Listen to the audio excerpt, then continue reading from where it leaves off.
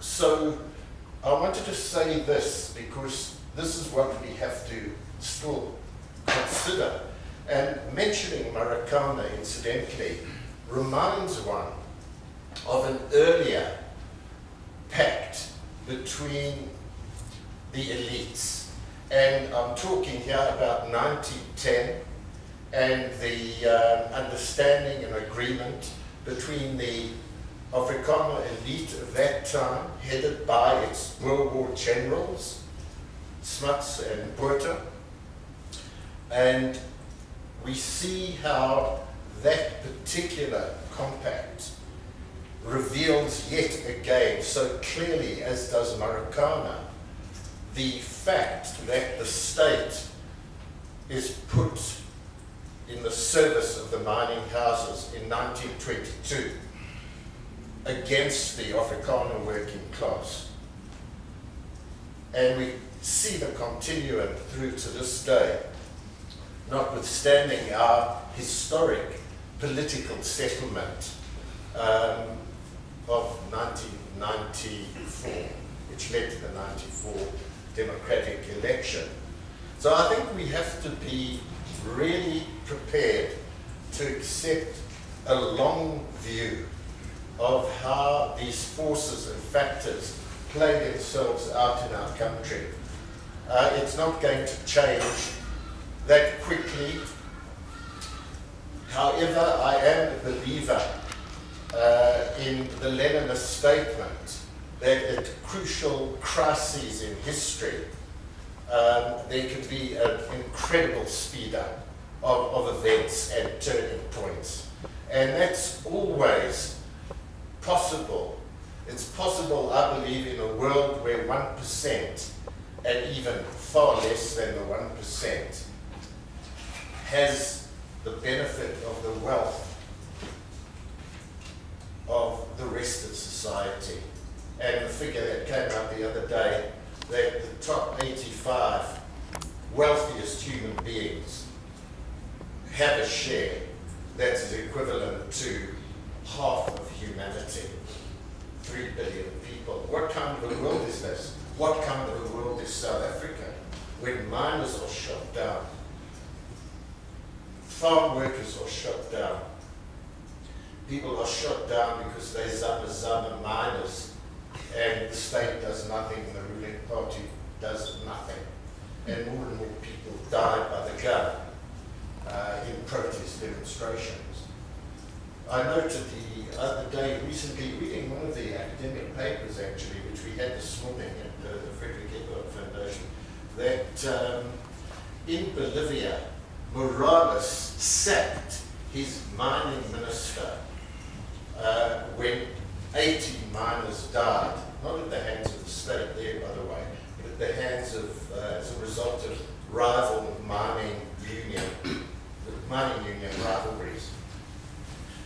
In South Africa, what do we see happening in terms of this class warfare? I would say more and more an elite, the political elite that has emerged at terms with the economic elite that is built up during 140 years of diamond extraction and 120 years of gold extraction and other extraction of platinum and chrome and manganese, and very little of that comes back to our people. Yes, there's rent for the elite, but not for those miners and not for the broad members of our society. And this cannot go on, these contradictions can't go on.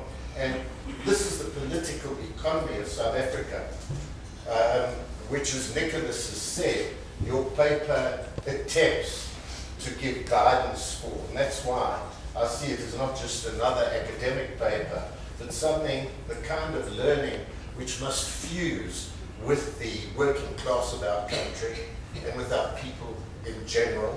And if we're to discipline the capitalist parasites of this country, I'm talking about 1%, then we as a people have to ensure that there is change, that there is pressure, that we we make the country and its economy and its resources a benefit to all our people. And that will rise through the middle classes, incidentally, if we can create, as we must, a harmony in our country and get away from the class violence that has been at play for these hundreds of years in South Africa. I want to add that we of the liberation movement, and I'm talking about those in exile, in the prisons during apartheid, and internal to the country, brave people like Karl and others at the universities and the Black Consciousness movement, etc.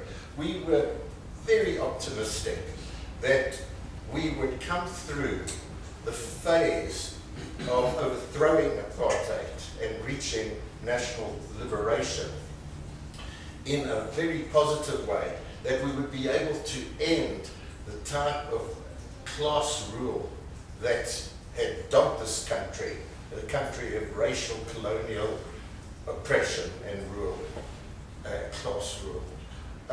We were optimistic because through particularly that last century with the mining revolution and the impact of that on the economy, we had seen a proletariat emerge, a working class, its trade union movement, its communist party, which was once worthy of that name, and that enormous tradition, with tremendous support from abroad, including, whatever you might think of it, the socialist enterprise of Eastern Europe, headed by the Soviet Union, Cuba, China, and so on.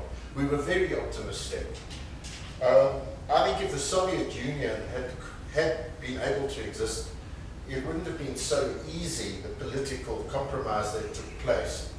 But in actual fact, our optimism was naive and it was shattered by a very simple reality. And that was and is the domination of capital in South Africa and its hegemony in terms of the means of production, distribution, exchange, trade, and so on in our country.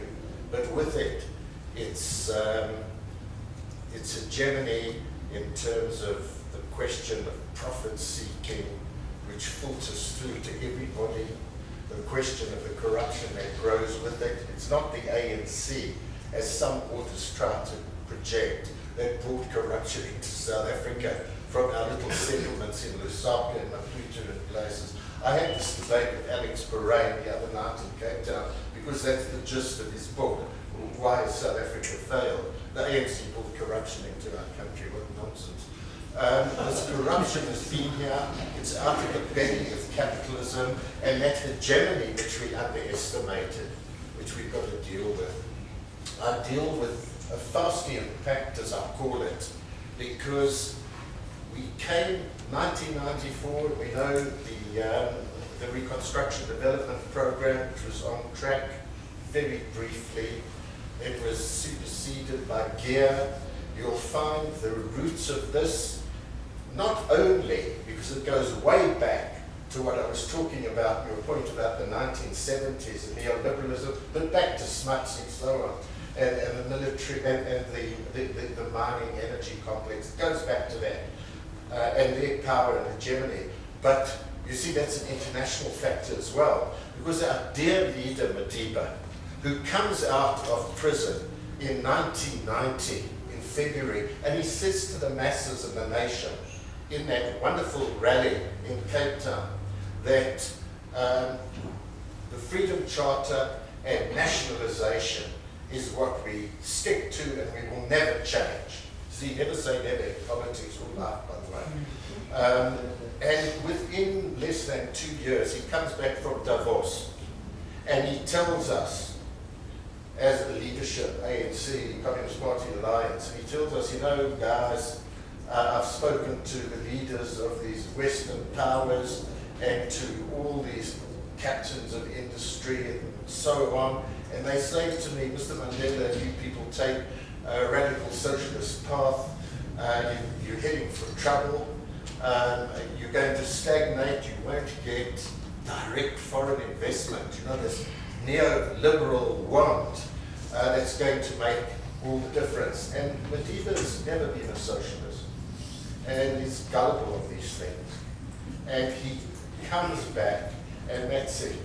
And the rest of us accept this, as he does, for very good reason. So I don't want to play games with you. We had a very dangerous situation in our country. We needed peace and stability to get through the threats of civil war and bloodshed. And that clearly is motivating Madiba and the rest of us, and those who think in terms of two stages of liberation. First the political, and then once you've got political power, you can change the economic. From Slovo to the rest of us, we accept that. But the Faustian Pact is something, you give that away. So you've got political leverage, and you don't have the economic. Well, you see these vultures out of Little Brenthurst and the Rembrandt Group and their friends abroad. That elite have got centuries of experience behind them and all throughout the world, and they know the game. And they can see that the prescription is very ripe and ready in our dear old country to bring to the fore that new elite. And the surprise one has as the flock of our people get into the trough and take up the rent and take up this new situation. Whether you're a Zuma with 4 wives and 24 kids, and it's absolutely vital that you get your trough into the rent, or whether you're guys who previously claimed to be socialists at one hue or another, are very, very excited, coming out of absolute poverty and with nothing in the bank and no property. I had that argument with Slovo, because Slovo was the only person from the leadership who accepted Madiba's suggestion that we cut the salaries of ministers and MPs, and there would be a revolt. And Joe Mutisi, Ruth Mompati, said to me, go and tell your friend Joe that we don't have property, we don't have money in the bank, so we need that particular salary level. They put it that way, frankly. And I said to Joe, just remember what you've got in the bank account. I'll finish now. It's these things, it's a bit anecdotal, that you have to bring on board. And it's then the question, given how we've actually found ourselves in this predicament and what cronyism, capitalism means, cronyism, corruption, etc. means, how certainly this indisciplined capitalist class who won't give anything need to be taught a lesson. And the whole situation needs to be reversed. And it's not as though we are as strong as we were in 1994. We were far stronger then than Madiba made out. But as we speak now, there is no way in our country that this pact of the elites can resolve the contradictions of the poor, the dispossessed, the marginalized, the mine workers, etc. So, as in Bolivia, as in Venezuela, as in other countries, even in Botswana, which is by no means anywhere near those Latin American countries, where at least they've got a grip on the mineral wealth of their country and what they can derive from it for their people. Unless we can do that, unless we can have the courage to understand what nationalization is about, that it can be used badly by elites who want to bring in bureaucratic managers and bureaucratic trade unionists to run it, Eastern Europe or anywhere else as examples, or nationalization where you have the working class involved and given capacity and given skills, and you change the whole dimension to put your mineral wealth, as Venezuela and other countries have, at the service of your people. And I'm not saying full-blown socialism, I'm going to end now. I'm about putting the capitalists in their place to play according to the rules, which will help the middle class of this country as well, because we get harmony out of that. But in order that that comes about, you've got to have organized force.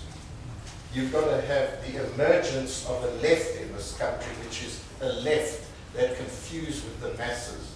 I said fuse, not confuse.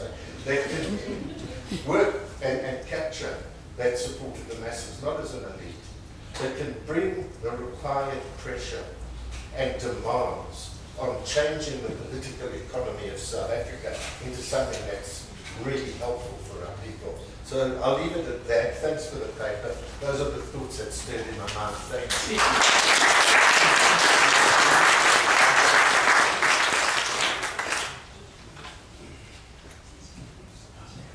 Right, I'm tempted to end now after that remark. We've got about 10 minutes for discussion, so just a few questions. We've got one light at the back, and then the black t-shirt, and then David. Back to back there? Yeah, right ahead.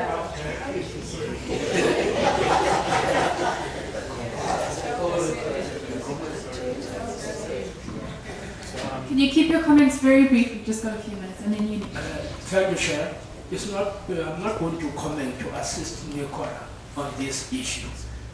I would love you, Nicolas, in your statement, to contextualize your paper on the basis of the property